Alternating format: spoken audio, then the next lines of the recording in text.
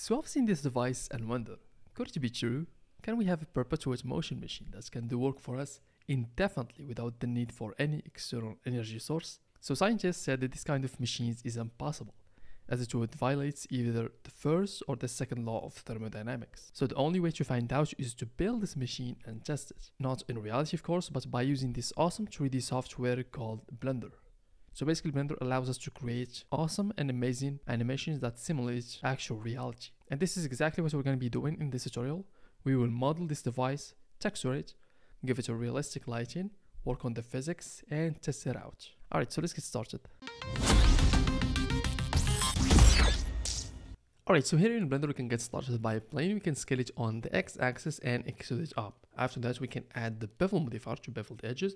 We can increase the segments and reduce the amount to something like this. Next, let's add the top base, so it's gonna be just a cylinder. We can scale it down and make it fit our reference, and on the top we can press I to add some insets like this, and also we can add another inset for the middle hole. And let's add the subdivision modifier so that we can smooth our objects, and also let's add some extra edge loops to kind of define the edges of our top base. So here at the bottom of our base we can select both of those edge loops and we can press Ctrl E and choose the bridge edge loop so that we can connect both of those edge loops. For the rails object, I started with the path. I changed its shape on the edit mode by pressing tab.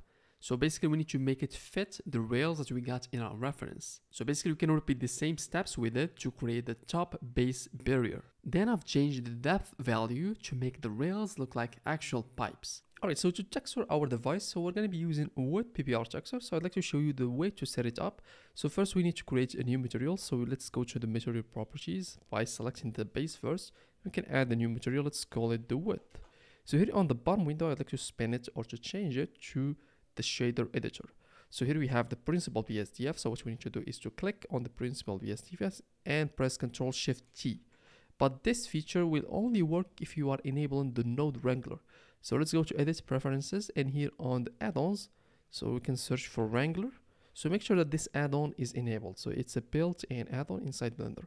So once it's enabled, you can press or select first the principal BSDF, Ctrl Shift and T, and you're gonna have the option to select the wood textures. So I'm gonna be selecting them from here, all the textures, and click on this principal texture setup. So right now, as you can see, all the textures are assigned automatically.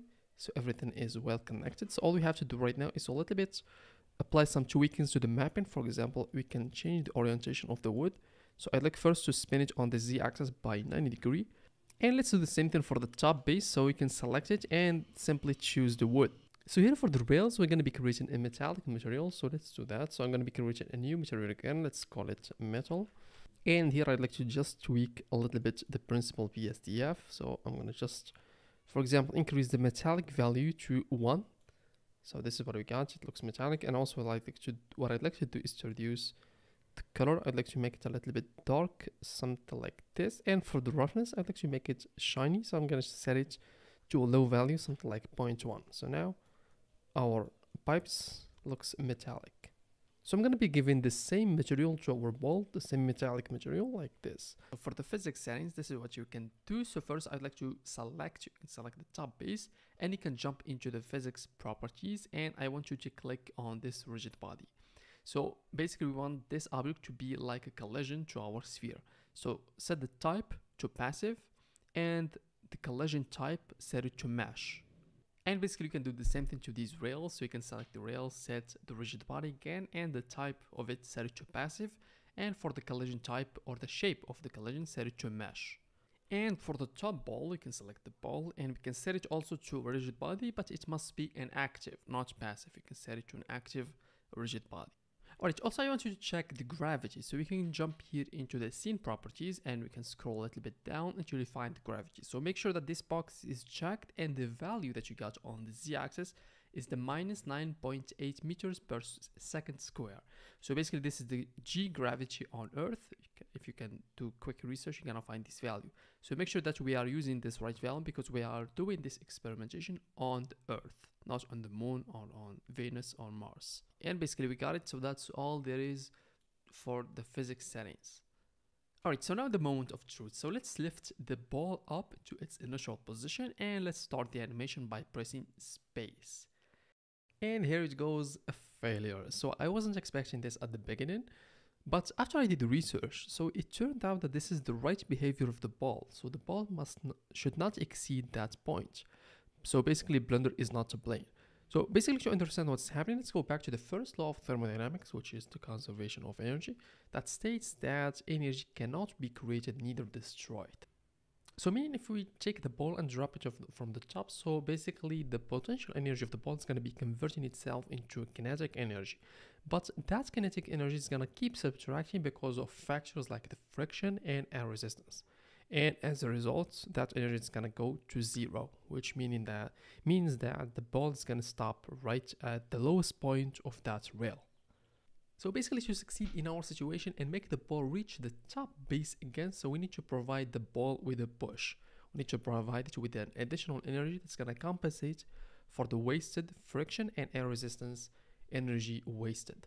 And basically, this is the trick hidden in this tool. So basically, there is a hidden device that provides a magnetic field that pushes the sphere forward, providing that push, the push that the sphere needs to reach the top base. So basically, to make this machine a perpetual motion machine, so we need to add a force. So we can do that also here in Blender. So the force that we're going to be using, let me just show you. So Shift A, let's add a force field. It's going to be a force. So we need to push that ball. So the best place that I found, which is about here, let me just show you. So once the ball is going to be going down, so we need to push it right here. But I don't want to be pushing the ball up. So I want this force to be applied to only the half bottom of this section here. So to do that, we can check the fall off this direction. So we can set it to only the -z, which is the bottom. This one, this part. All right, and for the strength, we can increase it. I want you to increase it, for example, to 10,000 so that we can see it even better. So right now, let me just control space and let's go back. And if we press space to start the animation, let's take a look at it. So it's gonna fall, the ball is gonna be falling, and it's gonna be pushed by this force field. So let's go again for the second attempt. Just wait for it. It's gonna take a while, I think. All right, so there we go. Got it down. Bam. It's gonna go up again. Isn't that pretty awesome? All right, so there we go. So we got our perpetual motion machine working in Blender. So I'm gonna put a link down below so that you can download the assets for free and experiment with it. And also please make sure to check my other projects on realityfigures.net to learn more about Blender and 3D design in general. So thanks a lot for watching, and I hope to see you in the next coming project. Take care.